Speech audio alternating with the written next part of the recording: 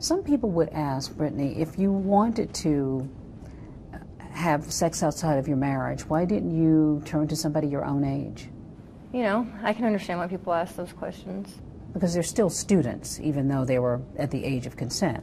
I'm not trying to say that it's not wrong or immoral for a teacher to have a sexual relationship with their students. I'm not saying that. But I don't think in this situation where they were legal, consenting adults, it should not affect me or anybody else legally. But in Texas, it does. The law clearly says no teacher can have sex with any student at any age. These were 18 and 19-year-old boys who seemed to be consensual. Where's the crime?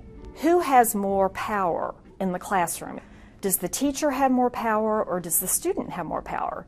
The teacher has more power, and so the teacher can use that power to sexually exploit students in the classroom, even if those students are 18 years old. And even if they're willingly Yes. going along with the teacher in some sexual game. Yes.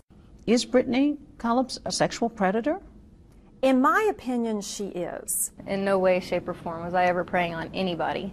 I never coerced anybody to do anything. I never bribed anybody to do anything. I didn't offer grades in exchange for anything. Last month, a jury heard explicit and damning testimony. She said that she craved that I had something that she wanted. The very first thing was when she actually brought out some toys. What happened with the clothes? They came off. Everybody's clothes? Yes, ma'am. But the defense would argue the sex was consensual. You look excited to be there. Would that be fair to say? Yes, ma'am. You were happy to be there. Is that right?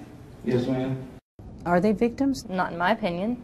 They didn't feel like I victimized them. They didn't feel like victims, you know, last year. They don't feel like victims now.